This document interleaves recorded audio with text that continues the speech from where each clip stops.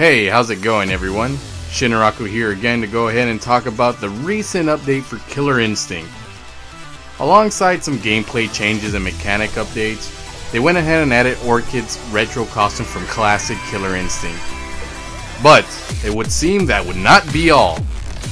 Now, I'm not sure if this was intentional or an actual bug, but much like Swag Needle's DLC costume glitch in Ultimate Marvel vs. Capcom 3, you can perform a series of steps to acquire Jago's classic Killer Instinct outfit. What you would need to do to perform this glitch is first enter a player vs CPU match in versus mode.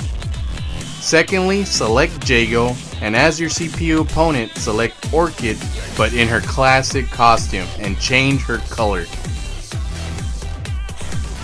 Now, instead of beginning the match, go back and change Jago's costume color, and his classic outfit should appear with all colors accessible.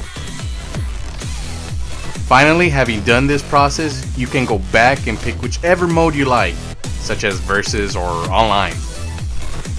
When going back to these modes, the game should already have Jago highlighted to select in his classic uniform. Now I want to go on record here and say I do prefer the classic costumes over the new redesigns. I'm not saying all redesigns in the new Killer Instinct are bad, but some just don't sit with my taste. Although, when it comes to classic outfits, Jago's classic uniform is one of which that could use some more work. I mean, he's still missing hair on the back of his head. His torso piece looks too high up and it ends up looking like a sports bra. His pants look way too tight, and overall, they're just too over-exaggeratedly torn for my taste. Orchid's classic costume, on the other hand, is hot. Looking like a mix between her KI-1 and KI-2 look.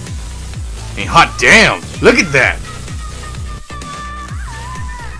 I'm really looking forward to Glacia's, Saberwolf's, and Fulgor's retro looks.